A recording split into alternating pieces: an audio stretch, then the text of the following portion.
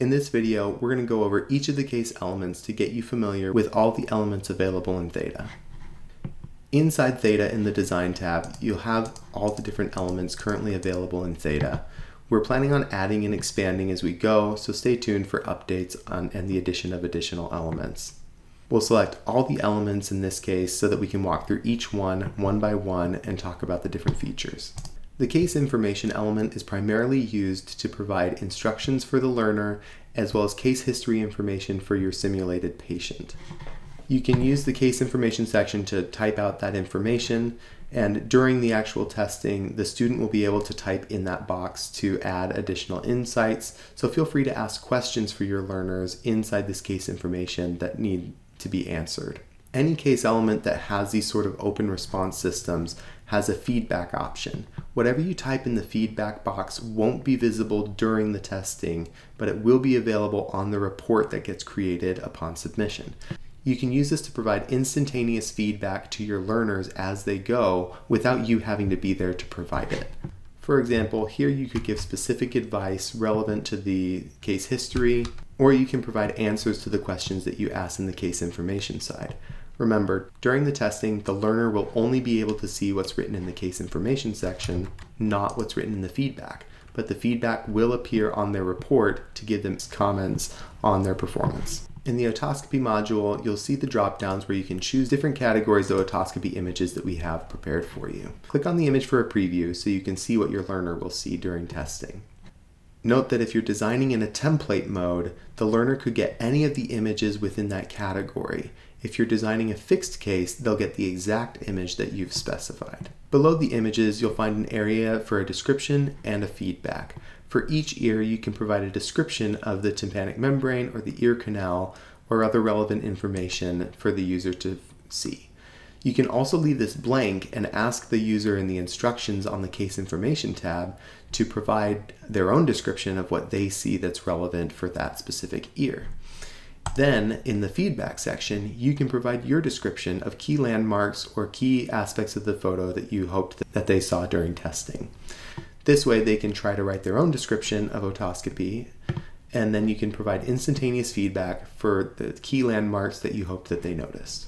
We also have the option for you to upload more images. If you have otoscopy images, we're always looking to grow our otoscopy bank. You can click Submit Your Own and upload photos that we'll vet and then upload to the appropriate category for our site.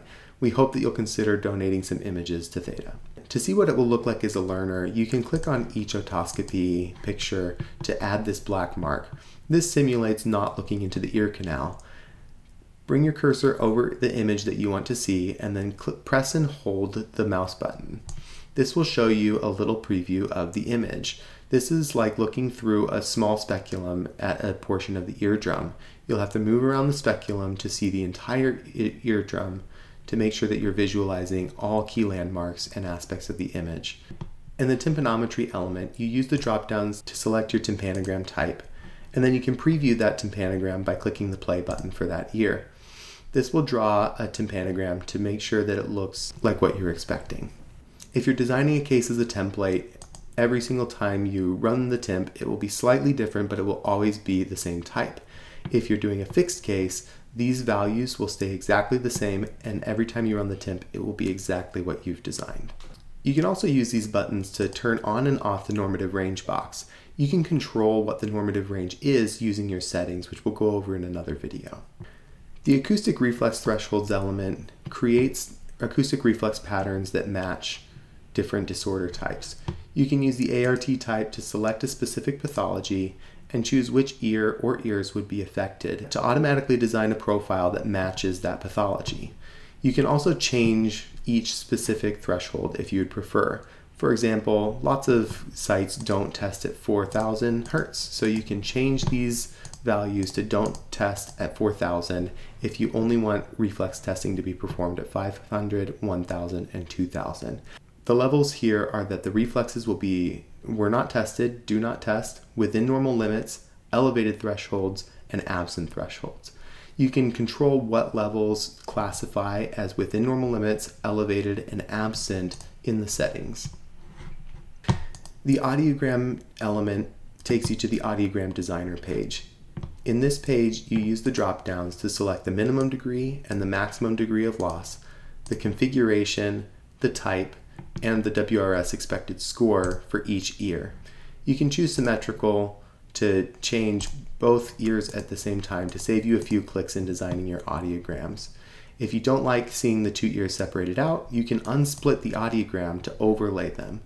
Again, note that every time you create an audiogram, you'll get slightly different thresholds that match the specific profile that you've created, only if you're using template mode. If you change the case to be fixed, then the thresholds that you see are exactly the thresholds that will save with the test. There are also useful overlays, such as the speech sounds and the degrees of loss, which are useful in generating images that you can use in your lectures. To get a picture of the current audiogram, just hover over the upper right corner of the audio and you'll see a camera image that says download plot as a PNG. If you click that, you'll get a high-res image that you can use in your slideshow or other educational materials. The last element to talk about is the impressions. This looks a lot like the case information section because you can ask your learners to write up a report or answer several questions in the impressions section. You can use what your learners write in this section to aid you in debriefing them on their simulation experience. You can also answer your own questions in the feedback section to give them instantaneous feedback on what you were looking for or hoping that they noticed about the case and the questions you asked in the impression section.